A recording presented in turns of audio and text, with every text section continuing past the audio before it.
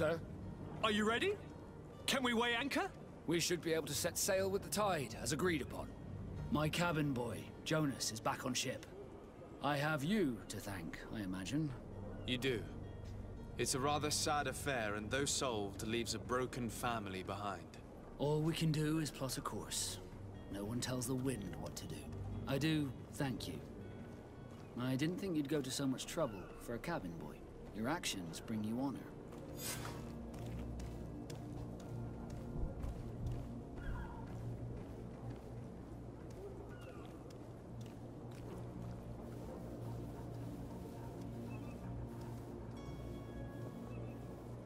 Permission to board the ship.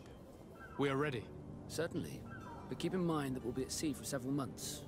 If you have any farewells to make or any final business to put into order, now is the time.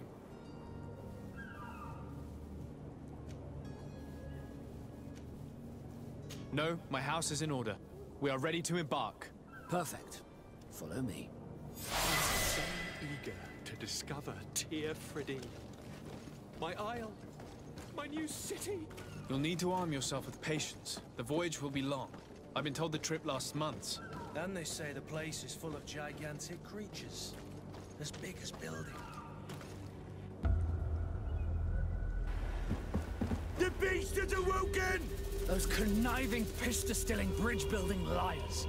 The creature was supposed to be out for days. They'll pay for this. What the hell manner of cargo are you transporting? Help! We need ropes! We must contain it! Come now. Let's lend them a hand.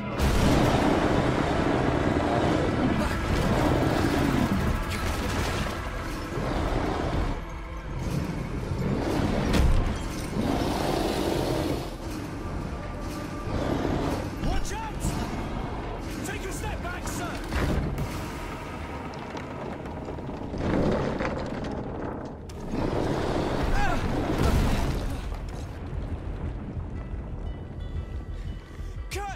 Captain!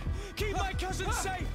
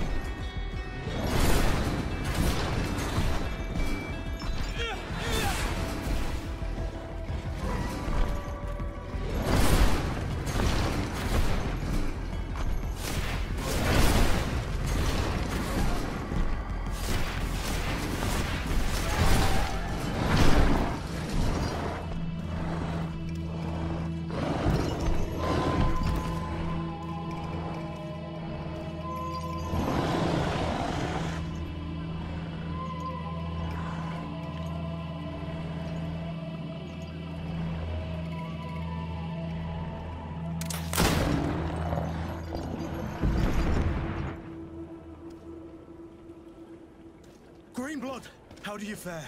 Fine, fine. It is dead. Are you wounded? I'm well.